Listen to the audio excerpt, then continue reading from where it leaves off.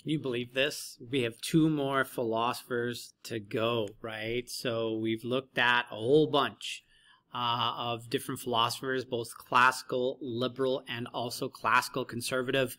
And today we're going to talk about, economically speaking, the most important classical liberal philosopher, and that, of course, being our friend Adam Smith.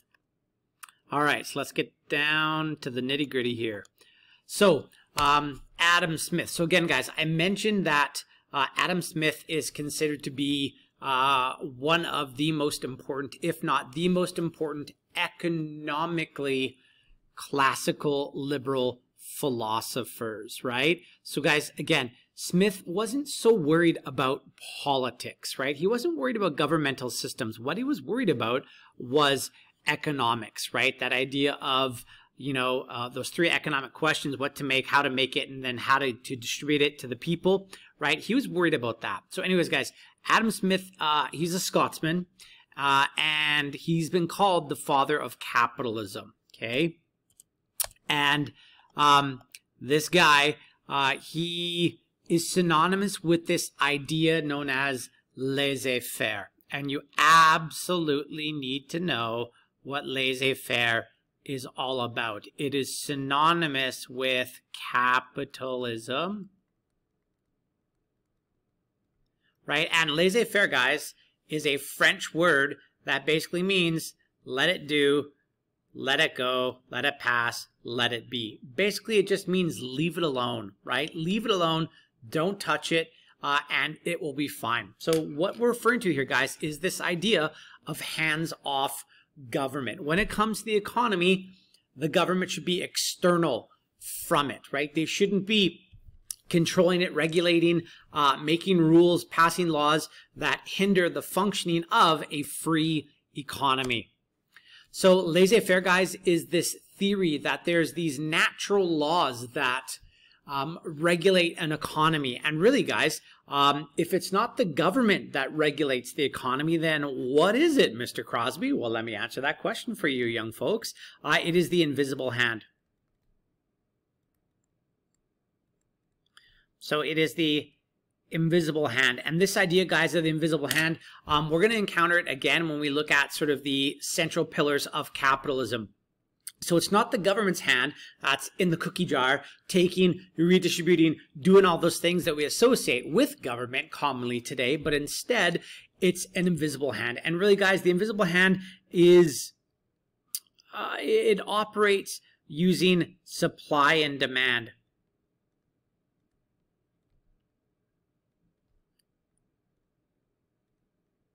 Right? It operates using supply and demand. And we know, guys, or at least hopefully you know in grade 12, you know, supply and demand is this market force which is used to help determine pricing and availability of goods and services. So this is Adam Smith, another very famous powdered wig of history, and he said the best economy is a free economy. Now let me explain this a little bit. So guys, Adam Smith, he wrote this book called The Wealth of Nations. The Wealth of Nations.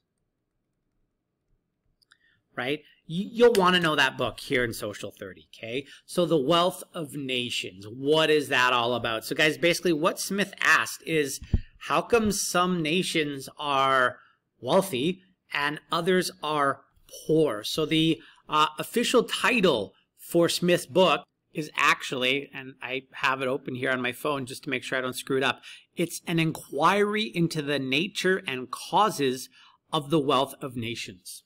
And we just generally call it the wealth of nations. So guys, in this book, again, Smith asks, why are some nations rich? Why are others poor? And what he observed, what he saw was that it was the nations with the freest economies where people are allowed to pursue their self-interest, where the economy is operating using this invisible hand idea, which he coins later. It is these nations that have the most wealth. So are you saying, Mr. Crosby, that it seems like when people are working for themselves rather than working for the government or someone else, that they work harder and create more value? Yes, that's exactly what I am saying, guys. capitalism is the most efficient mechanism we have in the creation of wealth, bar none. Absolutely bar none, right? And what's the alternative? A controlled economy. Okay, well, socialism and communism. Do we see the same kind of wealth in radically socialist states? The answer is no. What we see is equality of poverty. All right, let's keep going here. Let's keep going. Okay, so there's his book there on the screen, The Wealth of Nations. Look, it's very, very conceivable that at the 30-1 level for your three-source analysis, you are going to get a quote from The Wealth of Nations. I've seen them before, and I mean, I don't know what's going to be on the future diploma exam for you, but it is very possible that you are going to see quotes from The Wealth of Nations. And you should know that, oh yeah, okay, The Wealth of Nations, that was that book in 1776, the year it was published, that Adam Smith wrote, right? And guys, 1776, speaking of world history, that's kind of an important year, right? 1776 was the year in which America had their revolution against King George of Great Britain.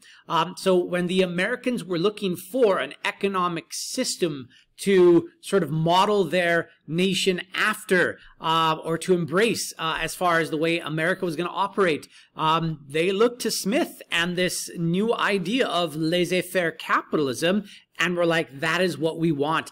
And guys, I mean, today, who has the largest economy in the world? Do you know?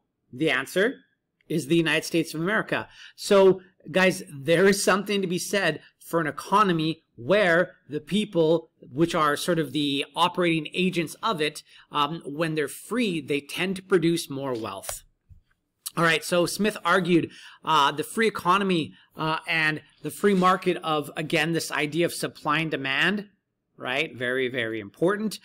Should drive economies, not the government, right? Not the government, but supply and demand should drive economies, and the invisible hand of competition was the only regulation an economy needed. And again, guys, the invisible hand is an unintended market force. It just happens, right? The invisible hand just happens. Again, it's not the government. It's just, you know, there's an invisible hand that sort of just guides the economy in the direction in which it needs to go. It's not government. It's just when rational actors like capitalists, like entrepreneurs, like people want to make money, pursue wealth, then they will do things that unintentionally make society better, right? So as I'm trying to get paid, I create a product or service that you get benefit from, and you win because your needs or wants are satiated, they're supplied, and my need for money is also satiated. So there's this symbiotic relationship. There's this sort of round and round that happens in the capitalist economy. Okay, so guys, whenever there was a demand for goods or services, that should say services there, my apologies, suppliers would compete with each other to meet that demand in order to make profit, right? That's just what supply and demand is. And Smith believed that capitalism was the path to human liberation. I want you guys to understand capitalism equals economic freedom, right? Socialism, the opposite of capitalism, is economic control. So Smith believed that capitalism was the path to human liberation, to human freedom, right? You don't have a king, a czar, an emperor, or somebody telling you the job you have to do, how much your labor is worth, all these kinds of things, right? That is determined by the market, or the free market, as it sometimes is called. So Smith argued that society gets better when we unleash our talents and abilities, right? Whatever those talents or abilities are, right? When the government doesn't meddle in it, then society gets better.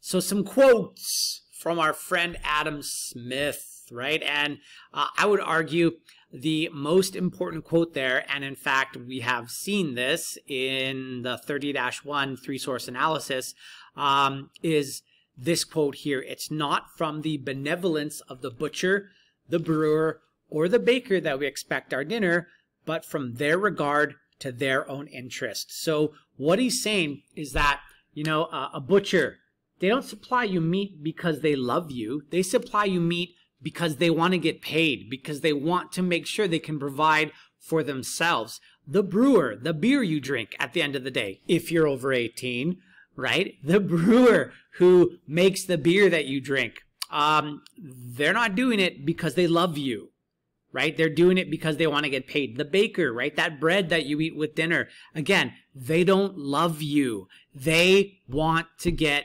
paid, right? So they're focused solely on their own self-interest. They're figuring out what they can offer you of value that you will separate yourself from your hard-earned money from, right? Kind of a neat idea.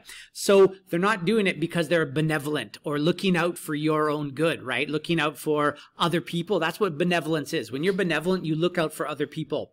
No, that's not the case, right? They do what they do because they want to get that money, period, point blank, that's it. Okay, now they might get satisfaction from it, and as someone who owns a small business on top of what I do get satisfaction from what I do, and the fact that I get paid to do it is kind of cool, right?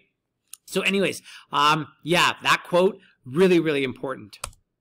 Okay, that's Adam Smith, ladies and gentlemen. So yeah, he's kind of a big deal. Okay, in the next one, we're going to talk about the anti-Adam Smith, and we're going to talk about Karl Marx, okay, and the father of communism. These two economic ideologies we're leaving to the end, which are basically in opposition to one another, okay? So anyways, as always, I love you guys. Peace, and we'll see you in the next video.